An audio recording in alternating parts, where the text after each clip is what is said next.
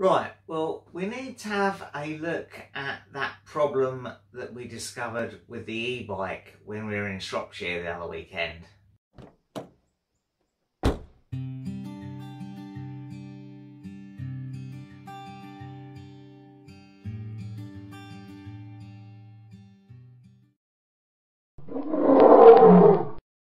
Well, I found the key that undoes the battery. You can see the top of it is broken. That's why I left it in the desk drawer at work. So I think the first thing to try is just to take the battery off and leave it for, I don't know, 10 seconds or something. Put it back on again and see if that clears the fault.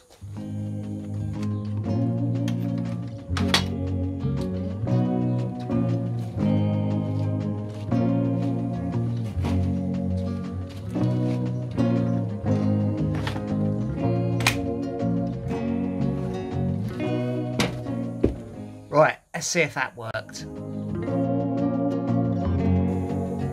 Oh, well, that was no different, I'm afraid. Still not registering any speed. So let's have another look at that speed sensor. Well, I've turned the bike over to have a look, and yeah, there's the little magnet there, and that just moves past the sensor and should pick up the rotation of the wheel. Now, someone did suggest if we just replace that magnet, then that might cure the problem. I know magnets can lose their magnetism over time, so I've got this bit of steel pipe offcut. Let's see if the magnet is still attracted to it. Oh yeah, that's pretty strong. Yeah, so I don't know. I don't think anything can go wrong with that, really. I mean, it's either a magnet or it's not, isn't it? So yeah, I don't know. I don't know. Maybe it's the sensor itself that's playing up. Let's have a look, see if we can see where that's connected. So I've taken the battery off again, and I can see down here there are some electrical connectors under there. I think if I undo these two hexagon keys, I might be able to take this cover off, and then we'll have a look at the connectors and stuff.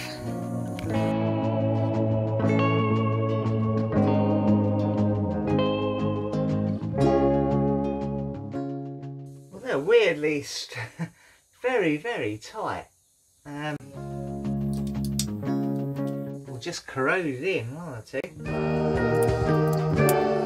That one's cracked now. The old magic of plus gas.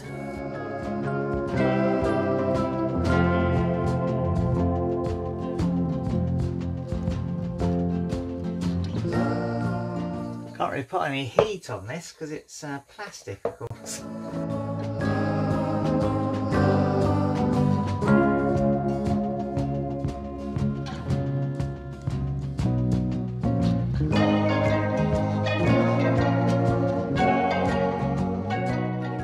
Well, this has put up quite a fight, but I think the plus gas has finally penetrated, so I think we can now get that other one out. God, that was absolutely jammed in there.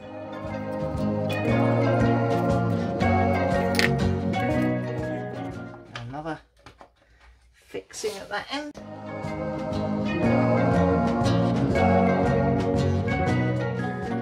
Yeah, I think that's a sort of a clip there. I've got to try and ping that off.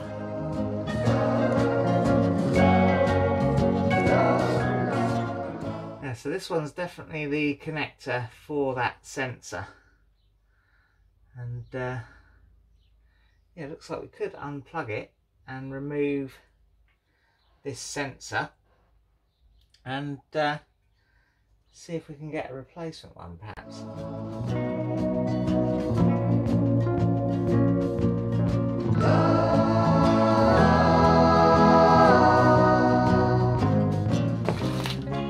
It's cable tied onto the back fork, so just got to cut this cable tie to get it off.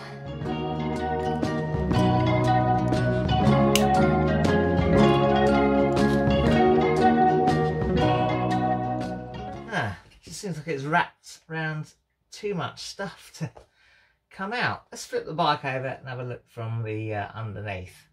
Yeah, so you can see the wire I'm trying to get out is trapped underneath this other wire. Gonna have to try and thread it through, I think. So there we go, there's my speed sensor. The problem I've got is that the company I brought this bike from no longer exists. 50 Cycles in Derby, they had quite a few problems with this. In fact, the same motor I've got, the Impulse 2 motor. It's got a sort of a known fault with it, that it develops a sort of a clacking noise and then fails not long afterwards, and a lot of warranty issues with it. Fortunately, my motor has remained okay so far. Touch wood. But of course, that does mean I've got no one to speak to order a direct replacement. I'm going to have a quick look on the internet and see if maybe I can get one direct from Kalkhoff. Right, well, I've actually been looking online and I have found a place that has a spare sensor, but or they list a spare sensor, but they're out of stock. So I've clicked the little box to say notify me when they're back in stock, but I've also found some instructions for aligning it all. And actually, I don't know if you can see, there is a little mark there, which is where the magnet is supposed to pass. Now, it was passing sort of in the middle there, because it had been up here. So I think it might have gone down the spoke, you know. So it could be as simple as it still wasn't aligned correctly. So I might just pop this back in and give it another test, making sure that the sensor goes past that little line. I feel like a bit of an idiot if that fixes the problem after all this, but it will still be a good thing.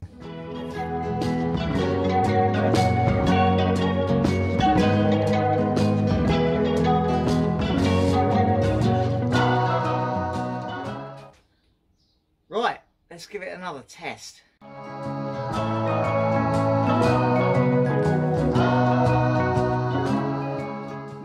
No luck, I'm afraid. It's still not picking up any speed, so I think that sensor must be faulty.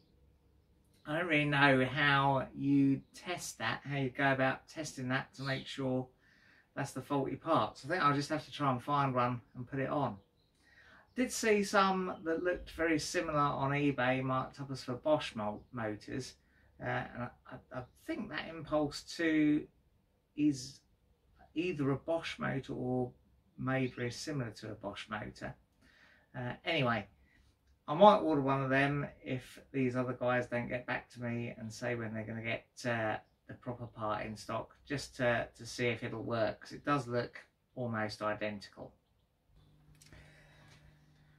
Right, well, I've been looking up how these sensors work, and it's a Hall effect sensor. So I think in this body here, somewhere there'll be a little fine wire, and as the magnet goes past, it should deflect that wire and make a small electric current. So we should be able to pick that up on the multimeter if it's there. Problem, of course, is these are really tiny little plugs, so try and get a connection with the multimeter. Not that easy. So we've got the meter on 20 volts, so it should pick up a small current, and then we pass the magnet over. I'm still picking up 0.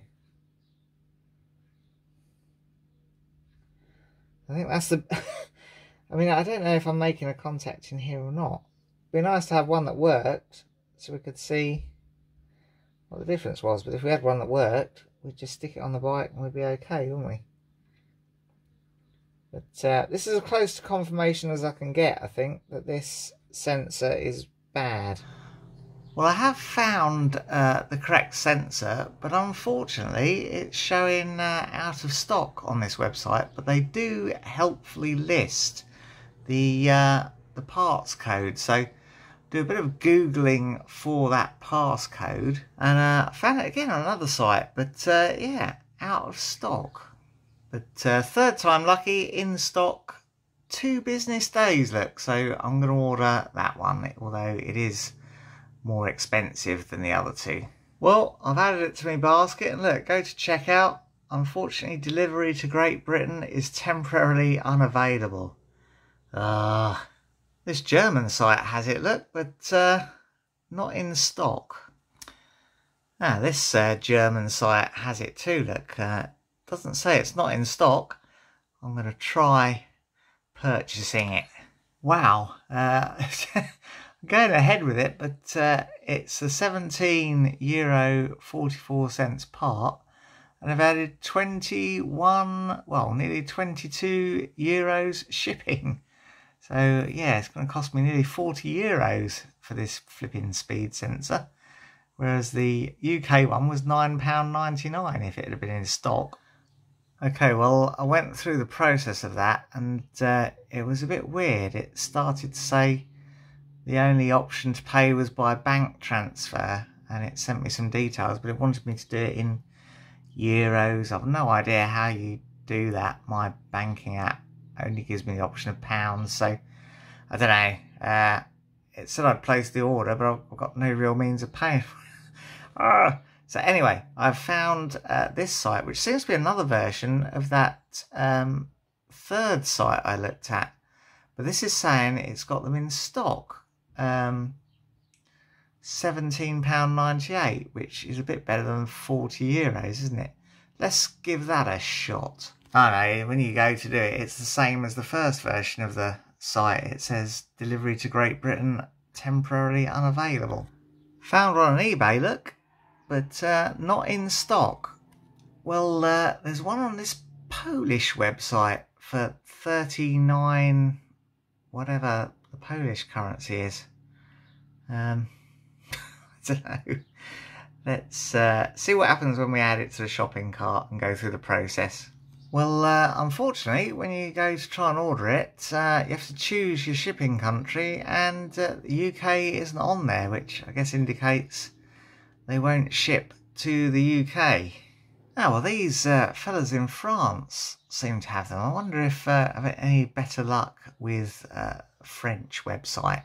Okay, well, I've come through to the ordering page, and I've got to choose my country for shipping, and literally every country in the world is there, except Great Britain, United Kingdom, whatever variation you want is not listed. Yeah, this is not going well, this, is it? There's absolutely nothing in there for the United Kingdom. Right, I found these chaps, look, and they are saying they ship to Great Britain. They are in Germany as well, but they are saying they'll ship to Great Britain. Let's see if we can check out. Right, well, I think I've successfully managed to order that now. They accepted PayPal as well, which made things a bit easier, but their website wouldn't automatically translate into English, so I had to put a lot of things into Google Translate to get through it all. So yeah, it took a bit of time, but I think it's gone through okay. Cost me about 25 euros in the end, so yeah, I've no idea how long it'll take to come, and there was a warning thing which said about possibility of additional duties to the receiver, so I don't know if that'll cause any problems. I guess this is all Brexit related difficulties. Yeah, fingers crossed, eh? Well, that's all for now. If you enjoyed this video, please share it with your friends. Give the like button a press. And don't forget to subscribe if you want to see some more.